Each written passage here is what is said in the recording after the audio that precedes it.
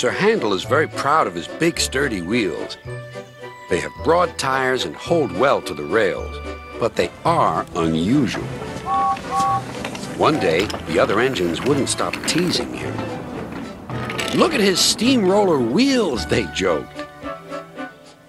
"Be quiet," snorted Sir Handel. "You're jealous." "Don't worry," soothed Peter Sam. "The engines all teased me about my special funnel until they learned how useful it is." "Did you hear that?" huffed Sir Handel. "My wheels are special, like Peter Sam's funnel. I can go faster than any of you." Skarloey had a plan to make Sir Handel see sense. "With your grand wheels, Sir Handel," said Skarloey, "you're just the engine to tackle George." "Who's George?" "That steamroller over there," replied Skarloey. "Listen." The steamroller was making rude remarks about the engines. "Railways are no good. Turn them into roads. Pull them up. Turn them into roads. Railways are no good. Turn them into roads. Pull them up. Turn them into roads." "Don't worry," said Sir Handel. "Leave him to me. I'll send him packing. George will soon get a run for his money." Later that morning, George was at the level crossing. "Huh.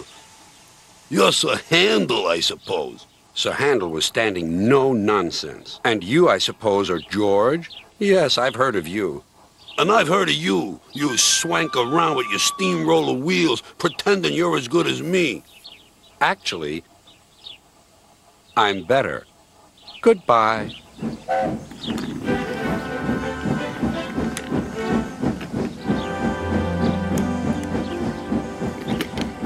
George chuffered on, fuming.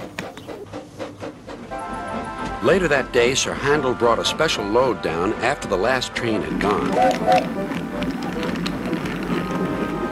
When he had reached the road, he saw George traveling home. Sir Handel tried to attract his attention. "Beep, beep, beep." George took no notice. There was barely room to pass.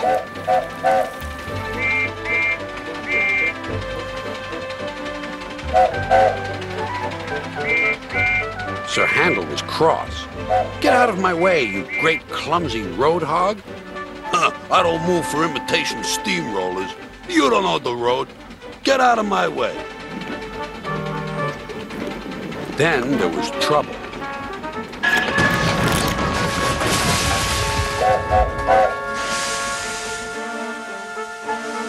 "Ah!" cried Sir Handel. "That was your fault."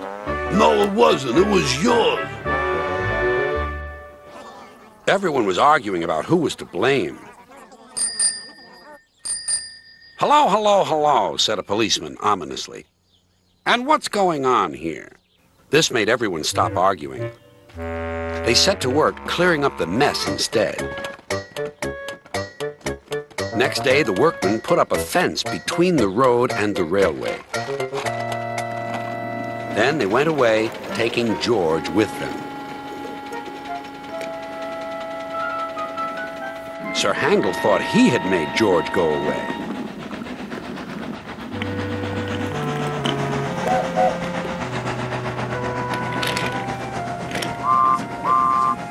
He talked of nothing but steamrollers. "Oh dear," whispered Skarloey. "He's worse than ever. I'm sorry my plan was no good." "Never mind," said Rusty. "We'll think of something else." But they had no need to do that.